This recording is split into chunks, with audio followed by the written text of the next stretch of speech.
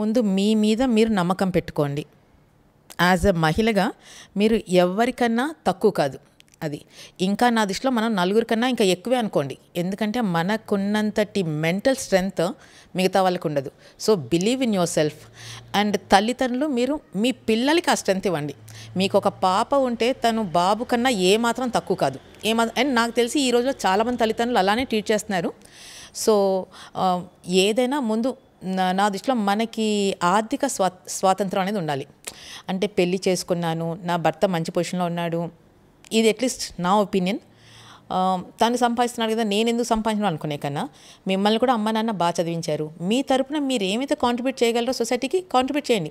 లేకపోతే సపోజ్ మీరు financially independent ఉండి బాగా సంపాదించుకొని మీకు అది సంపాదన అవసరం లేకపోతే సొసైటీలో ఇంకొకరికి ఇవ్వచ్చు. మనం ఇంకో 10 మందిని మనం పైకి తీసుకురావచ్చు.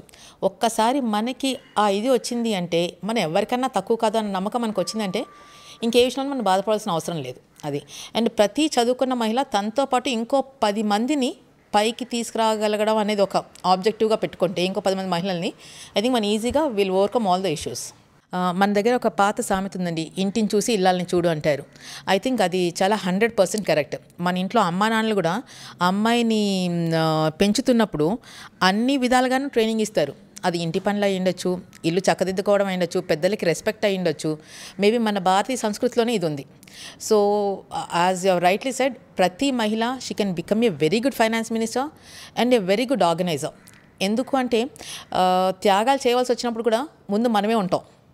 లైక్ లెటస్ సపోజ్ ఒకరి పెళ్ళి ఇదైనప్పుడు ఏదైనా పిల్లల గురించి అవసరం ఉందంటే ముందర త్యాగం చేయడానికి ముందర వచ్చేది ఆ ఇంట్లో అమ్మనే.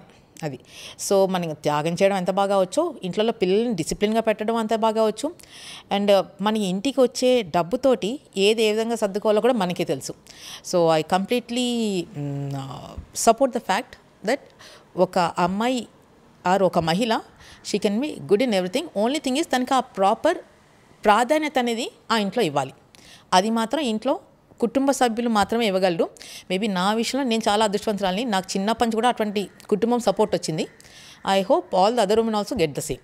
As you said, I'm always very proud to be Indian అండి, and also Indian women.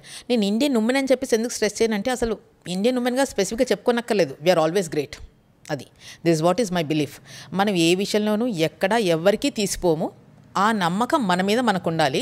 And yes, భారతీయ మహిళలు ఏ స్థానంలో ఉన్నా, అది చైర్మన్స్ అవనివ్వనివ్వండి, లేకపోతే స్పోర్ట్స్లో అవనివ్వండి, చాలా సాధిస్తున్నాం అండ్ ఇంకా చాలా సాధిస్తాం. మనకి కావాల్సింది బేసికల్లీ జీవితంలో అమ్మా నాన్న మనకి కొద్దిగా సపోర్ట్ ఇవ్వాలి. సొసైటీ కూడా ఆ రెస్పెక్ట్ ఇవ్వాలి. అది ఇస్తే చాలు. We are unstoppable in everything what ever we achieve.